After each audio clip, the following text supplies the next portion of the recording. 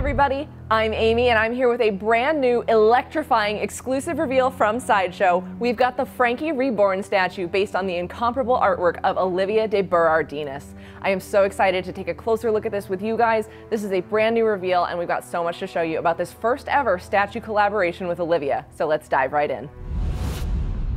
The Frankie Reborn statue is Sideshow's first 3D figural collaboration with renowned pinup artist Olivia De Berardinis, and it is an amazing take on a femme fatale Frankenstein's monster unwrapping her bandages to show you the beauty of her creation.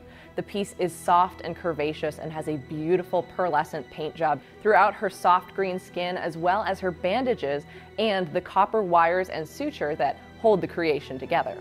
As she unwraps the bandages at her leg, she reveals a tattoo of Maria, the mechanical woman from Metropolis, harkening back to her own creation. The seat that she is reclining on is called the Body Snatcher, and it was designed by sculptor Martin Munier and gives a really cool steampunk contrast to the soft and beautiful design of the pinup girl herself.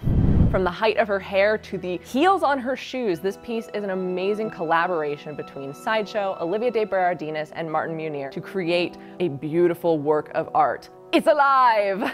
All right, everybody, we hope you enjoyed your closer look at the Frankie Reborn statue by Sideshow and Olivia De Berardinis. For this and all the other exciting reveals coming your way, go to side.show/con so you don't miss any of the action, or go to sideshow.com and check out our What's New section.